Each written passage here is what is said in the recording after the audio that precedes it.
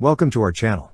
Don't forget to subscribe and put likes, because your support is important for us. And here we go. In February and March of 2023, a joint military exercise took place at the Joint Readiness Training Center, JRTC, in Fort Johnson, Louisiana, involving the armed forces of the United States and the United Arab Emirates, UAE. This event was significant as it marked the first instance of the UAE's 11th Mountain Battalion participating in training on U.S. soil, showcasing the commitment of both nations to regional security and military preparedness. Arriving aboard United Arab Emirates Air Force C-17s, the 150 Emirati mountain soldiers spent a week familiarizing themselves with the forested terrain of Louisiana, a notable departure from their homeland's desert and mountain landscapes. The successful execution of a mission in support of an American battalion demonstrated the high level of interoperability between UAE and American forces, a key focus for U.S. forces in the Middle East. Preparation for the UAE troops' visit to the United States began as early as 2022, with a team of 12 American trainers from the 3rd Security Force Assistance Brigade, SFAB, assisting in their training. Following 2 years of advising combat forces in Iraq and Afghanistan, the 3rd SFAB shifted to a model of partnering with ground forces across the Middle East, establishing beneficial partnerships in Jordan,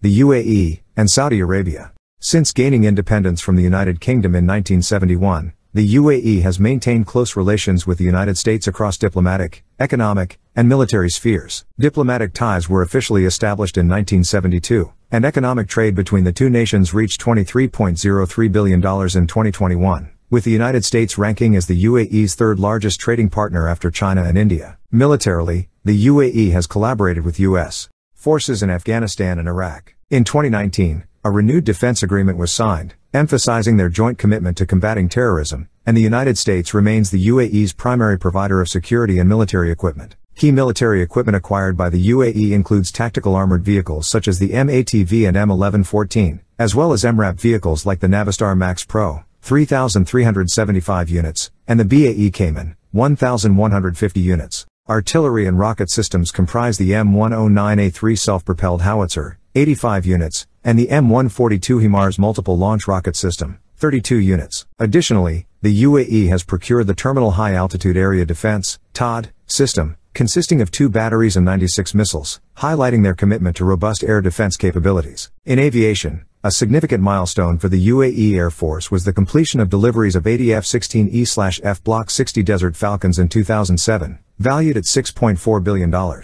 These acquisitions, signed in March 2000 with Lockheed Martin, along with enhancements to the Mirage 2009, reflect the UAE's investment in multi-role aerial capabilities. The UAE Air Force's modernization efforts also include UH-60M helicopters, 26 units, equipped with AGM-114N Hellfire 2 missiles and 30 AH-64A Apache combat helicopters upgraded to the AH-64D Longbow standard. That's all for now. See you later.